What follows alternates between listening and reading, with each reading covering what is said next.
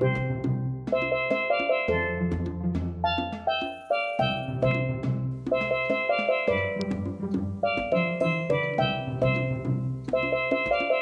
of the most spectacular and important terrestrial ecosystems in the Bahamas is the Bahamian Pine woodlands, also known as the Pinelands. The dominant tree species in this habitat is the Caribbean pine, and we have a special variety found only in the Bahama archipelago, and it goes by the scientific name Pinus caribaei bahamensis. This variety is found on only a few islands in the archipelago, namely the northern Bahamian islands of Abaco, Grand Bahama, New Providence, and Andros, as well as a few islands in the Turks and Caicos. In the Bahamas, this ecosystem is the dominant plant community on those 4 northern islands, covering hundreds of acres of land. The Pinelands is a fire-dependent ecosystem and requires fire every few years to minimize competition from the coppice understory often seen growing under the pine trees. Without fire, the coppice understory would eventually grow and outcompete the pine trees for resources. Despite the regular and sometimes intense fire regimen, life still abounds in the pine woodlands of the Bahamas. And in this video, we're going to talk a little bit more about the variety of different species that you could find in this amazing ecosystem called the Bahamian Pinelands. The Bahamian Pinelands is home to 5 of our 6 endemic bird species. One of them is the Bahama oriole. This species is found only on the island of Andros and is our most critically endangered bird, with a current population of less than 300 individuals.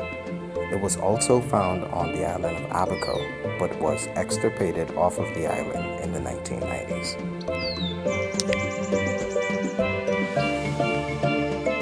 The Bahama woodstar hummingbird has the largest endemic bird species distribution in the Bahamas and can be found from Grand Bahama straight down to Acklins and Crooked Island near Iguana, as well as the Turks and Caicos Islands. This endemic species feeds on nectar and small insects and is found in the Bahamian Pinelands. If you are in the Bahamian Pinelands and you listen carefully, you may hear the call notes and song of another Bahamian endemic, the Bahama yellowthroat. This small warbler can be found on several islands in the Bahamas and was sadly extirpated off of New Providence in the 1990s. Another Bahamian bird that you could find in the Bahamian Pinelands is the Bahama swallow. In the Pinelands, this endangered Bahamian endemic nests in holes of pine trees that were created by the hairy woodpecker. One of the most important bird species in the Pinelands is the hairy woodpecker. This species can be heard drilling into pine trees, both alive and dead, and other trees in its search for insects hiding within the bark and wood. The woodpecker has a strong, sturdy beak with a spongy skull to absorb the shock of constant drilling. The woodpecker's brain is also tightly encased within the skull to prevent its brain from getting damaged. The tail feathers are also strong and sturdy to support the bird as it drills into trees. It also has a long barbed tongue with sticky saliva to help it draw insects out of the wood. Of the 3 native species of hummingbirds found in the Bahamas, the Cuban emerald is probably the most common species found in the Pinelands. This species is a beautiful metallic green with black and white, and like its relative, the Bahama woodstar, it can be found feeding on a variety of species of flowers. The Cuban emerald can also be found eating small insects to get added protein to help supplement its diet. The Cuban pewee is a small and very active flycatcher found in the Bahamian Pinelands. It feeds on a variety of insects and it usually catches them while flying, and it has a white crescent at the back of its eye which gave it the name crescent-eyed pewee. This species is found throughout the Bahamas and Cuba and is an endemic Bahamian subspecies. The Greater Antillean bullfinch is another endemic subspecies found in the Bahamian Pinelands. It feeds on seeds, snails, and fruit, such as the fruit of this metopium tree, or poisonwood tree. Poisonwood seeds and fruits contain proteins and lipids that help to supplement the nutritional requirements of birds like bullfinches and even white-crowned pigeons. This makes poisonwood, although a poison tree to humans, a very important food source for birds such as white-crowned pigeons and great Antillean bullfinches. One of the most colorful native birds in the Bahamas is the western spindalis.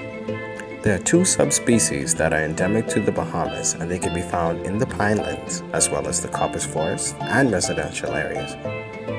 This species feeds on fruits, flowers, and insects. During the spring and summer, plants such as guana berry come into fruiting season and is a welcoming treat for the western spindalis. The fruit, however, is often too big for the birds to swallow, so often they pick the fruit only to drop it. The turkey vulture is a species that is found on the islands of Grand Bahama, Abaco, and Andros. It is a carrion feeder, which means it eats dead animals, and can be seen soaring and riding air currents, keeping its eyes and nose open for dead animals and garbage.